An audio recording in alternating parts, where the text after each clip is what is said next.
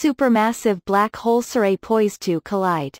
These three monsters stand near one another in a system of merging galaxies that's about 1 billion light-years from Earth, according to a new study published in the Astrophysical Journal.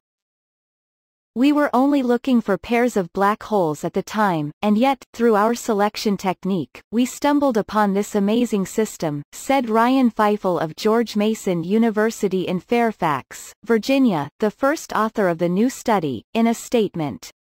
This is the strongest evidence yet found for such a triple system of actively feeding supermassive black holes. Researchers had to combine data from telescopes on the ground and in space in order to pinpoint this rare black hole trifecta, according to NASA.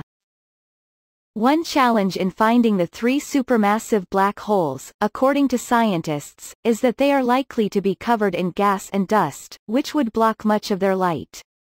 Through the use of these major observatories, we have identified a new way of identifying triple supermassive black holes.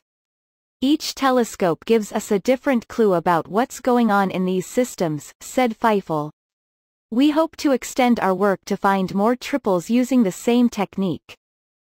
If you're keeping track, the system where the black holes are located is known as SDSSJ084905.511111447.2.